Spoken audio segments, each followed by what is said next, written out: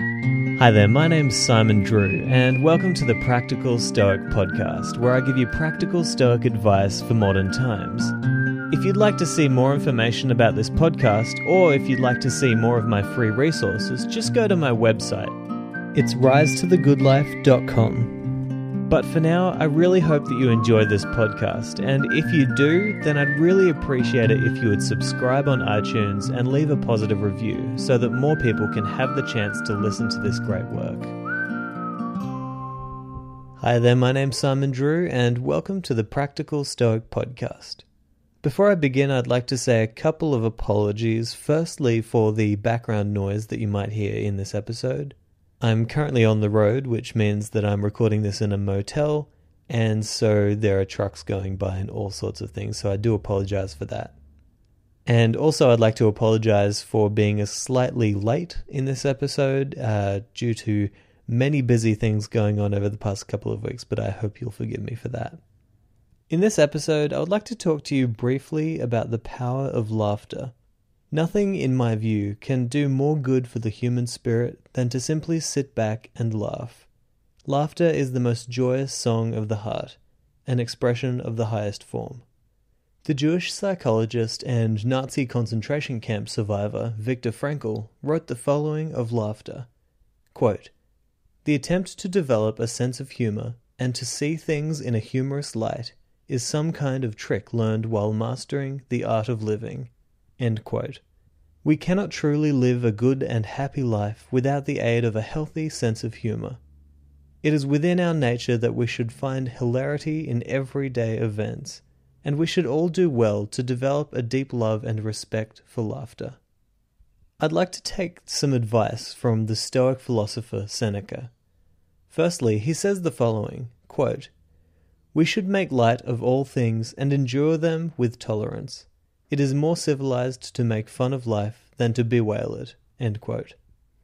In other words, there is little point in sitting back and complaining about how horrible life is.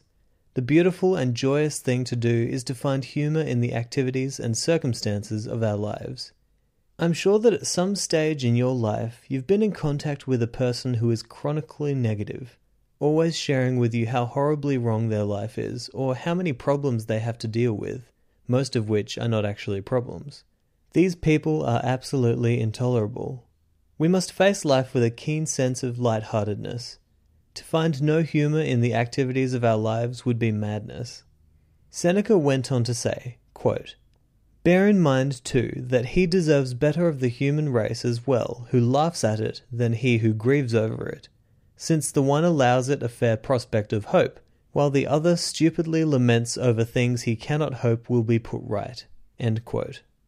This is a really interesting point, because what Seneca is saying here is that the person who finds humor in life still sees hope for a better existence, while the person who complains immediately loses hope for brighter days. With a healthy dose of humor, any hardship can be made more bearable.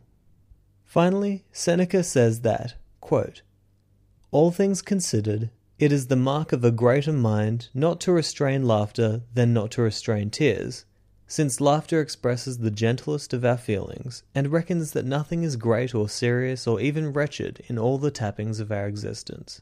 End quote. Many people take life far too seriously. Yes, we must be strong and purposeful on our march, but it is those who find humor and joy along the way who will be most satisfied at the finish line. Humor can also go a long way to fixing disagreements. I remember one dinner that I had with my band on board a cruise ship. One of the members had done something that didn't sit well with the rest of us. It was nothing serious, but at the dinner table the conversation became quite heated.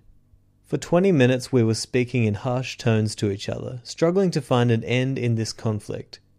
Suddenly I saw how silly and infantile it was that we were arguing over something like this, and so I began to laugh. And I didn't do a half-hearted laugh. This was a hearty, strong laugh. Soon we were all in hysterics, realizing how stupid and unimportant it all was. Within a minute we had all gotten some ice cream, and we were straight back to being best friends again. If it wasn't for the laughter that I had started, we may have kept on going for much longer with no resolve. And something else that was really interesting happened once we had ended that argument with laughter. All three of us put down the defenses, admitted that we were wrong, and forgave each other. Laughter was the miracle healer in this case. Because when you laugh with people, it allows them to tear down the walls that they've put up. Laughter allows people to be who they truly are, without having to feel insecure. Laughter goes a long way to allowing people to open up to you and to be present in the moment.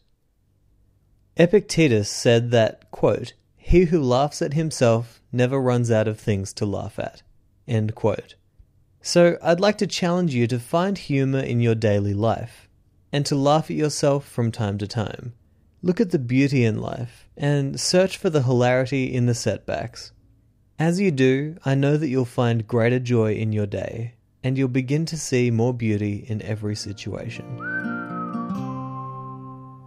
Thank you so much for listening to this episode, and once again I'm sorry for the background noise that may have been occurring throughout the entirety of this episode.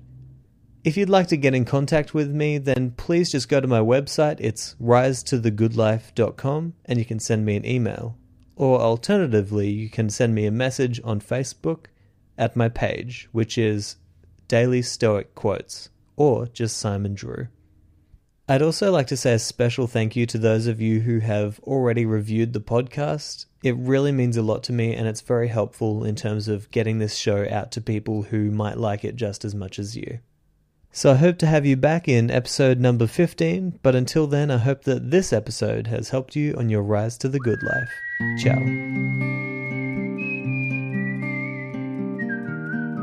Thank you so much for listening to this episode of the Practical Stoic Podcast. I really hope that it's valuable to you, and I really hope that it helps you to live a better life. If it has been valuable to you, please don't forget to subscribe on iTunes and leave a positive review. If you'd like to see more free resources, just go to my website. It's risetothegoodlife.com.